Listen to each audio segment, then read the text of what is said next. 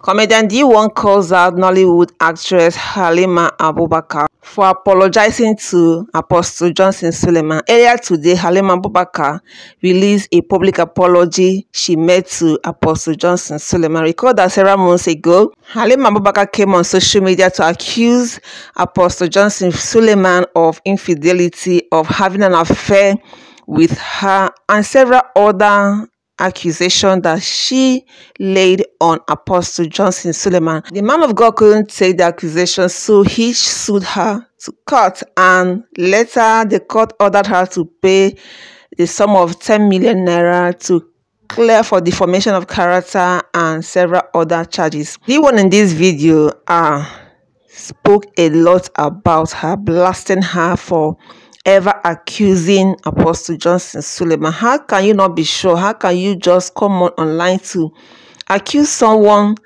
of that kind of magnitude offense, and you're coming out to apologize the damages he have done to his image?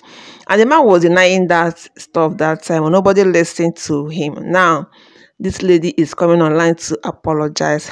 This is so unfortunate. Listen to what Deeone said. I even pity the lady said, because Deeone said mouth no good. Now wow. This Halima Abubaka, they supposed jail you. They supposed lock you. May they throw away the key. You are coming outside now to say that you are sorry. Sorry that what now? Sorry that, okay, we are supposed to remove it from the mind that you have. You don't tarnish the man image already now. You can't say you are sorry. Why you do him in the first place? Why did you do it? You come outside and say, this, you and this man, the man, you get something to, you carry belly 3 times. At least, if you are really in a relationship with somebody, you go get proof. At least you will get one person who say, you saw when he came to my room, you understand what I'm saying? You can't talk that kind of thing now. You can't come outside and say you are sorry. Okay, so we're supposed to remove that thing in the minds in our mind, or what? Una can just misbehave. We're supposed to remove it in the mind that what now? Does it even make any sense to you?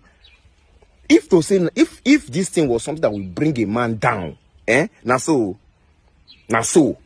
how can you be pregnant 3 times? How can you have something with somebody? You will not have one evidence. It's impossible now. It's impossible.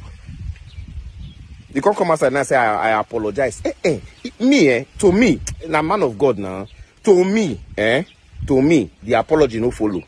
You need to tell us why you did it in the first place. What was your motive? What happened? Who paid you? Is there more to this thing? These are the questions, not I am sorry. I am sorry that what now? That I am sorry now. We'll now remove it. Oh, we'll say, she's sorry. Oh, yeah, let's erase it from our memory that it ever happened. It doesn't make any sense now. And everybody knows it. See, of all the men of God, I don't want to predict, where they see vision, where they see what they happen for front. Apostle Suleman is one person where 99.9% of what they talk, they come to pass. 100, what are you saying? Since when they talk, they come to pass. It's one of the most credible prophets. You come outside and say you are sorry, you apologize. If now you go take him. Can you build something to that level? Can you build your reputation? And everybody knows, say, body of Christ, did they judge where? You come outside now, so as you have said you are sorry now, they will not let you go. You can see how unfair. That's how the other day, one person, they open mouth, they talk, say, see.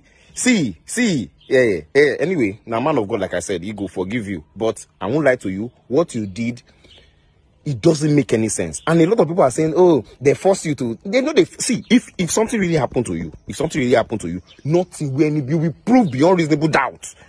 At least you go get proof.